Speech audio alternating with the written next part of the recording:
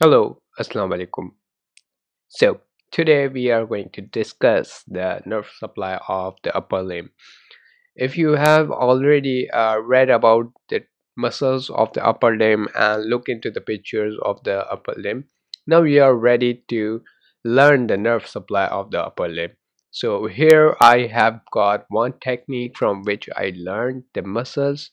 I learned the nerve supply of different muscles at once, and this is a very quick and efficient technique due to which I got good marks. So that's why I had like to share this with you, and let's start it. First of all, subscribe my channel and click the bell icon to keep updated by my educational videos because I keep updating with new videos.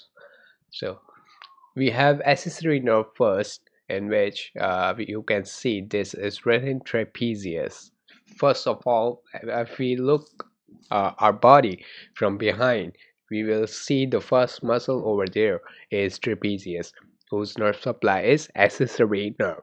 So accessory means a different nerve, or we can say, you can say the mobile accessories. So we have different accessories. Likewise, it has a different nerve for itself. Axillary nerve is coming from the axilla. So axilla, if you see axilla, it is at the underarm. So if we see the muscle deltoid is over the clavicle, and it moves around the humerus and then attach with the spine of the scapula. So this muscle is close to the axillary nerve, but the teres minor is lower down to the scapular border, very down at the end of the scapula. So we cannot imagine that axillary nerve is also supplying the teres minor. So this can be a BCQ or MCQ in your test paper, but the deltoid cannot be the BCQ and MCQ in the test paper because it's easy to identify. So you have to learn like this, that make a pair. The deltoid comes with teres minor, and they both share same nerve supply, which is axillary nerve. Obviously you can identify that deltoid can go with the axillary nerve, but teres minor is not an obvious choice, that it might be sharing the axillary nerve, as axillary nerve is very far away from the teres minor.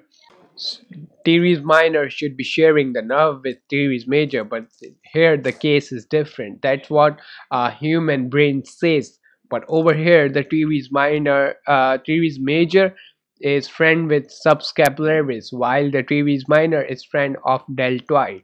So I think they broke up with each other. They were in a relationship and had a fight. So now teres minor is with the deltoid using axillary nerve, while teres major is with subscapularis sharing inferior subscapular nerve. So from subscapular you can learn that the muscle is going to be the subscapularis.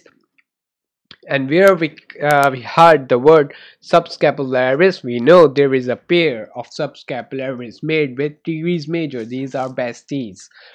While if we talk about axillary nerve, after axillary nerve you are going to say that deltoid is being supplied by the axillary nerve, as deltoid is the closest muscle, and after it teres minor, in the anger of the fight between teres major and teres minor, is getting the supply from axillary nerve after being friend with deltoid.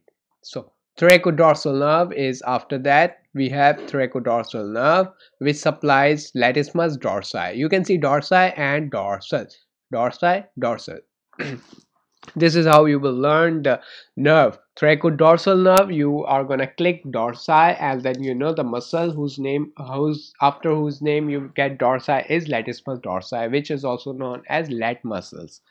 So after it we have the nerve, long thoracic nerve, which is serratus anterior. You know where is serratus anterior? It is at the anterior side of your chest. After pectoralis major and minor, you will see a muscle which is just fingers like and holding your rib cage. These muscles are serratus anterior and they are supplied by long thoracic nerve. We have two types of nerve having the name of thorac. One is thoracodorsal. It has dorsal, so we will eliminate it, that it will supply the latissimus dorsi. But whereas long thoracic nerve will supply the serratus anterior muscle, which is kind of different name. They do not match with each other, and it is not necessary to be matching with each other.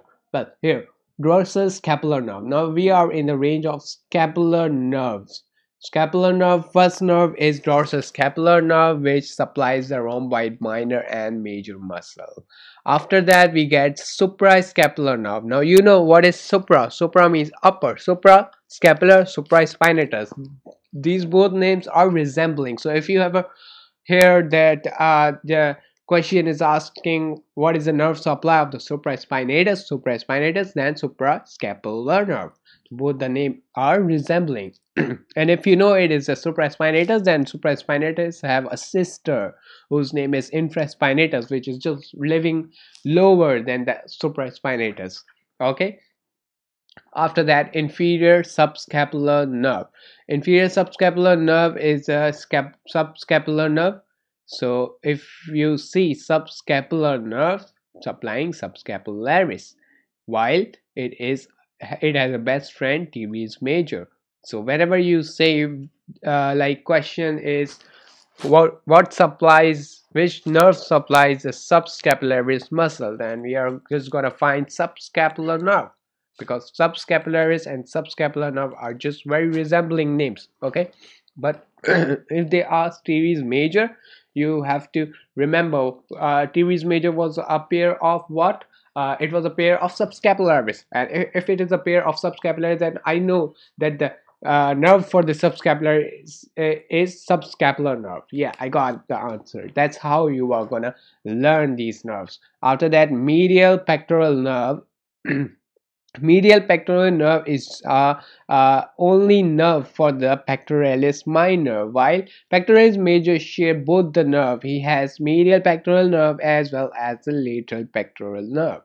So this is kind of technique how I learned the nerve supply of the upper limb. It's quite difficult to learn the nerve supply of the upper limb, as you know that every muscle of the every muscle of the upper limb have different nerve supply, which is originating from the vertebra.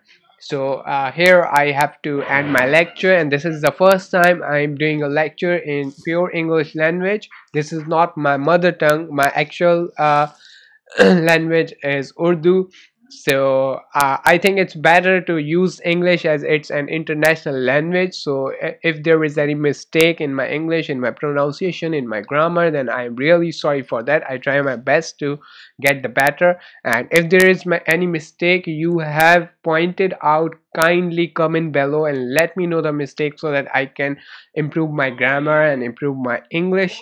And thank you so much for watching. Subscribe my channel for more videos and press the bell icon so that you can be updated with the new topics coming, because I try to make anatomy as easy as possible. Thank you so much. Allah Hafiz.